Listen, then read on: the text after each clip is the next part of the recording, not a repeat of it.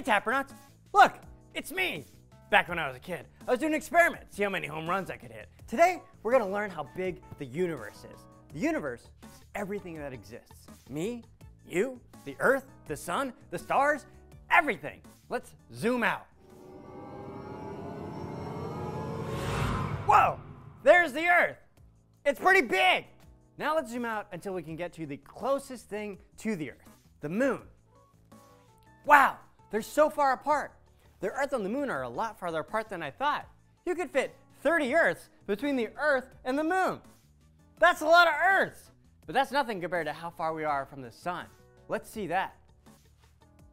Wow, you can barely see the Earth anymore. Here's the Earth right here, and you could fit 30 suns between the Earth and the sun. That's a lot of suns. Okay, but what about our whole solar system, Tappernauts? That's the sun and all the planets. Let's zoom out until we can see that. Whoa, now even the sun is just a tiny speck. The solar system is huge, but even the solar system is just one part of a whole galaxy of stars called the Milky Way. I wonder how big the Milky Way is. Let's see that. Whoa, that's huge! There's the solar system. That's where we are, Tappernauts. We're just a tiny speck in the Milky Way. And the Milky Way isn't the only galaxy. Not even close. The closest galaxy to us is called the Andromeda Galaxy. Let's see how far away that is. Wow! When you zoom out so you can see the Milky Way and the Andromeda Galaxy, the entire Milky Way is just a tiny speck, Tappernauts. You could fit 25 Milky Ways between us and the Andromeda Galaxy.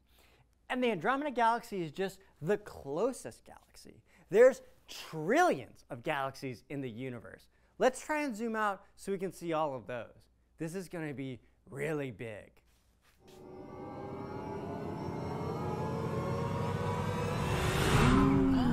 Whoa, now that is big.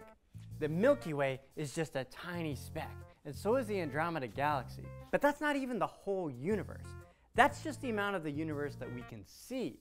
The rest is even bigger. In fact, scientists believe that the entire universe, which means everything that exists, whether we can see it from Earth or not, they think the entire universe is actually infinite.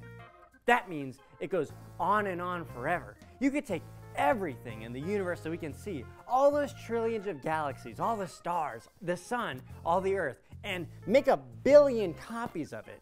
And you would not even come close to filling up the entire universe. There would still be an infinite, endless universe going on and on forever that you hadn't even touched. That's how big the universe is. I wonder if I could hit a baseball all the way over here. If I hit it really hard. That'd be a cool experiment. Maybe if I put a rocket on the end of my baseball bat. That was awesome! If you want to learn even more, you can find hundreds more experiments, lessons, and activities by asking a parent to go to tappityapp.com. We can't wait to see you there.